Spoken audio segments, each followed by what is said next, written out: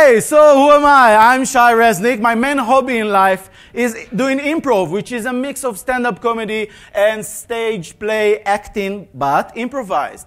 I've been doing front-end development for over 10 years, and I run the largest JavaScript meetup group in Israel. So, let's talk about Angular, shall we? Great, so let's continue. Let's talk about filters, okay? Filters, yeah, exciting. So, as we all know, filters in Angular are those pipe thingies that you put in your expression, right? This is the professional term, pipe thingies. Okay, so if we want to add a filter, we go to the documentation and we see that in our filters documentation, we have the first item, which is a filter. So we have a filter, which is a filter. Okay, like calling a filter is like calling your son. You did it again! You did it again! Which services? Why? Calling the same name! And like he's like, fuck it! Let's call them services! So Angular team, let me do you a favor. I'm a consultant, so let me teach you a really super easy explanation to beginners, you know, that just starting with Angular. It goes like this, really simple.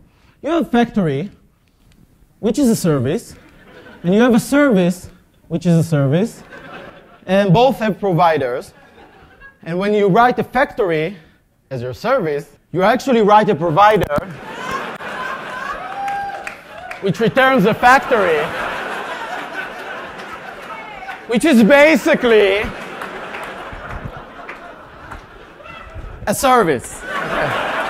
Mishko, why did you bring back the term from the 80s, okay, from the depths of computer science? But on a serious note, a superheroic could only be done by superheroes. And I'm talking about, of course, the Angular team and the Angular community, right? So I really love you guys, everyone in the community. And I think the best feature of Angular is not dependency injection or services or testing or stuff like that, is the community. So to end this session, this short session, I had like 40 minutes of materials, but I need to cut it down.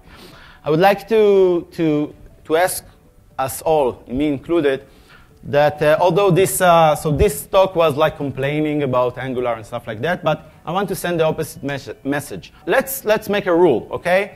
Every time we want to complain or criticize, let's create a pull request instead, okay? So and help support these guys, okay? Okay, thank you very much. Woo!